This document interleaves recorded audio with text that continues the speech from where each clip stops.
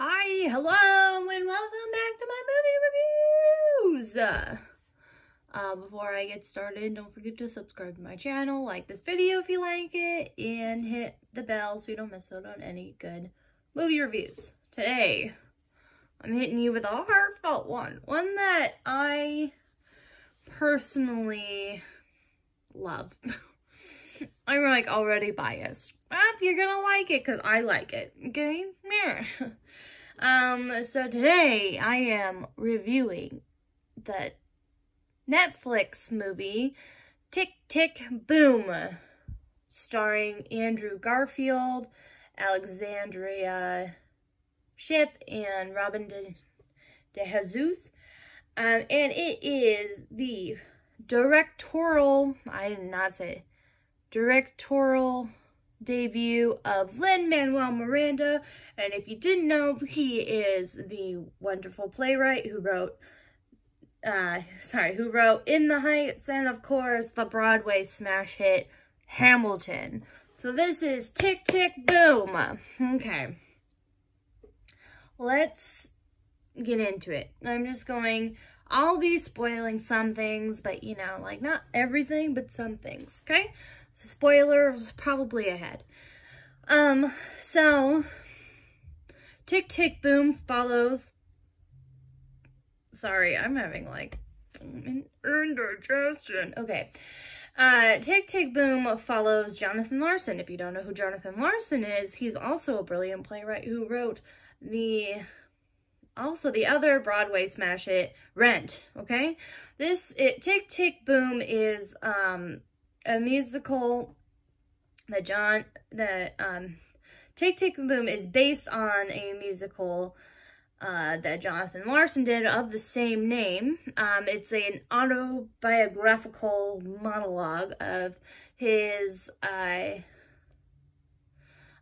disappointment of his first play, Suburbia, which I'm like sitting here going, okay, you can't just be like talking about it and then like never make it, okay? You hear me? I need this in my life. Okay, so basically this whole movie is about how he's just, you know, he's in New York, he's struggling with his artistry, he wants to be on Broadway, he wants to write a Broadway hit, and so he's working on one called Suburbia, and like he's doing that while navigating, you know, his relationship with his girlfriend and also his friendships that he has. And yeah, that's pretty good synopsis for you. Here's the thing: if you don't know anything about Jonathan Larson, I mean, you can look it up. It's pretty much like mentioned, not right away, but like Jonathan Larson, like I said, he wrote Rent, and unfortunately, opening night of Rent on Broadway is when he passed away suddenly from an aortic aneurysm. So the whole thing is just very sad, okay? But there was some beautiful moments in this whole movie that were just like it was giving me Rent vibes. And obviously it's because he wrote Rent based on part of his life, which is struggling to be an artist in New York City, one of the most expensive places to live. And, you know, also being with other artists who are struggling with their artistry, also with other things that you can struggle with, like drugs and diseases. Most prevalent AIDS and HIV. So, there's a lot of Rent vibes in this movie. So if you're a huge lover of Rent, you're going to love Tick, Tick, Boom, because it is, you basically, as you're watching it, like, I need to go watch Rent. Okay. Then I just need to go watch it now. Also, the other crazy thing is, so like I watched this movie, and there's this interaction that Andrew Garfield plays Jonathan Larson. So there's this interaction that Jonathan Larson has with the musical master, Stephen Sondheim, who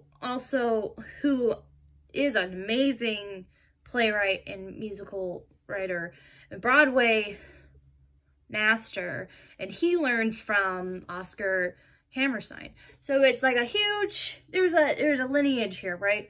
Well, after I watched this, literally the next day, I hear that Sondheim passed away. And I was like, it's just like all coming together. I'm just so sad.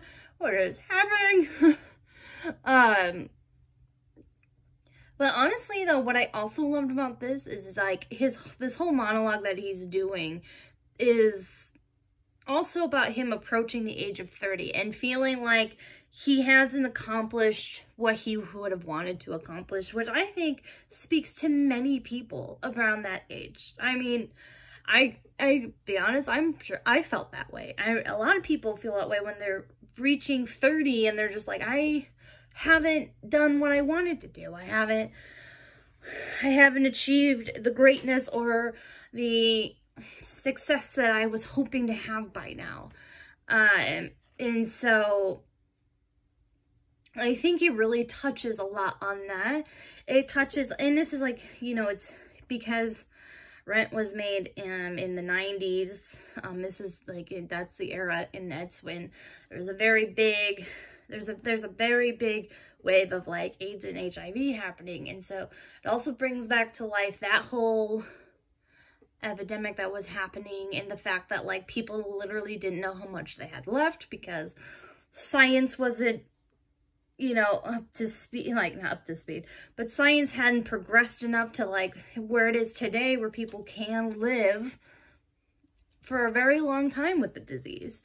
So there's like some dread, but within the dread, there are some happy moments, which like really comes back to the fact of like, that's how life is. Life sometimes can be very tragic, but through that tragedy, there's always little moments of happiness that you just hold on to. I'm trying to think if there was anything else I really wanted to say. I just thought like every character that was in here was brilliant. Like I said, he was working really hard on this, you know, on this musical, you know, trying to get some direction, and like half of his monologue is him trying to write a song for one of his characters that he just like in his head, he's like, they don't need one, and everyone's like, no, he needs one. She needs to have like an aha moment, or like, you know, there's always a turning point in the play, and that song was going to be, is and had to be the turning point of when the main character figures out that what he's been doing is incorrect. Yeah, I just thought also the directing was pretty good. You know, again, because it felt like Rent, it was good.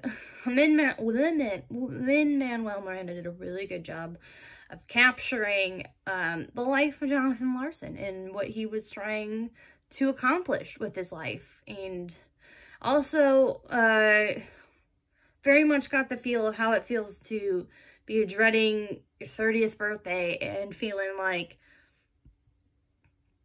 you're not going to get where you want to go. I mean, technically, Jonathan Larson finally did get on Broadway, but he was never alive to see it, which is also a very sad fact that they do end the movie on, and so you're kind of just reminded of all that.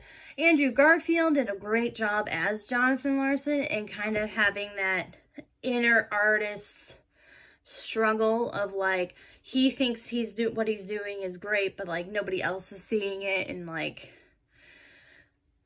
yeah. But there's also like this point of like, there's also like, you're seeing his passion for what he's doing, but he's so blinded by his passion and so focused on his like on this achieving and being so successful that he often, you know, he loses people that he loves, and he's not there for them as he needs to be because he is just so focused. And I just think that's like an overall, that's just a lesson that everyone can learn, you know, good work-life balance, you know. Yeah, so for me, again, I'm coming into this a little biased because I already liked Rent. That is like my musical is Rent. It's just so good. And so for me, I'm giving Tick, Tick, Boom a full 5 stars. I absolutely loved it. It was beautifully shot. I think it really did a good job of like that inner artist struggle to be great, but also to maintain relationships. And then also, you know, also I think captured a life of a guy who left us too soon, you know. Most people didn't know him. Yeah, I mean, not saying most people didn't know him, but like some people just don't know his story. So, I